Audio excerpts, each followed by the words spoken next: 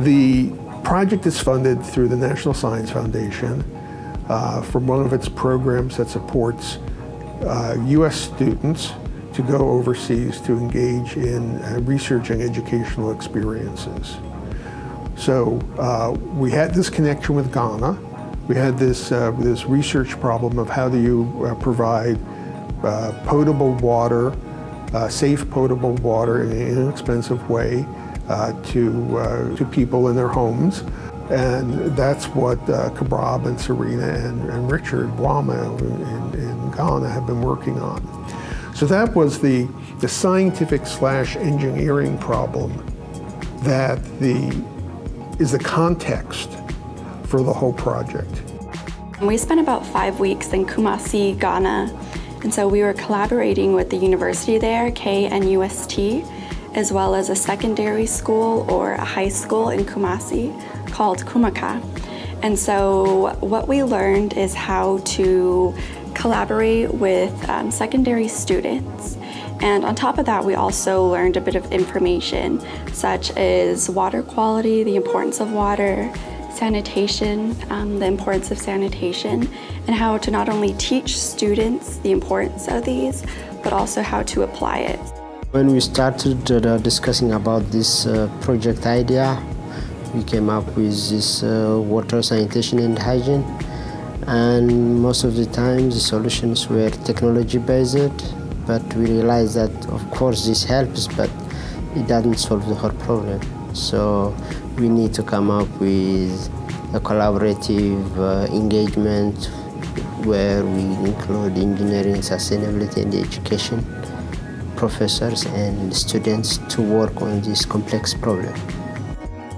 The students from USF went into the classroom, worked with the students to build prototype biosand filters, worked with them to develop research questions, taught them how to do various measurements to measure concentrations of turbidity and enumerate bacteria in the influent and effluent, collect water from local streams, to charge these filters in the classroom, and to every day carry out research and collect data, and to tabulate the data, present the data.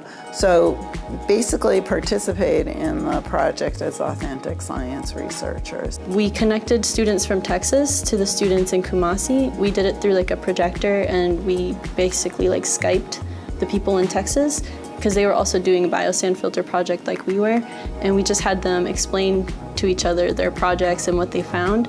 And something that I thought was really interesting was that the students in Texas were doing stuff with pumps and with 3D printers and like all this crazy stuff, and like had really fancy looking machinery, but their data was not, I would say, as good as ours. Their turbidity was a lot higher. Different results were significantly worse than the ones that we did while we were using like plastic water bottles and PVC pipe.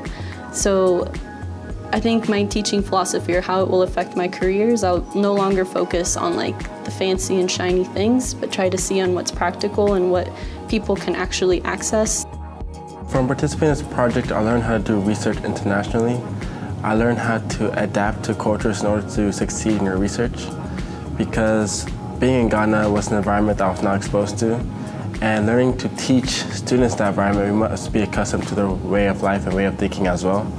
So I learned that through international research, you also have to adapt to the culture in which you're working in. These experiences will definitely impact my future career as a professor. I am interested in science curriculum leadership development, and having the opportunity to engage in research in a different culture has really refined my ideas of what qualitative research could be, and it has developed my cultural competency in the areas of authentic science research. One of the things that we've seen in previous projects is that it can help to engage secondary school students in the projects, because then they gain a knowledge about how to use it, of how to maintain the technology, especially if it's simple technology like the biosand filters. Plus, they go back to their community, go back to their families, they go back to their relatives, and they have the knowledge about how to use it and why to use it. And so it can also result in a change in people's everyday use of the technology.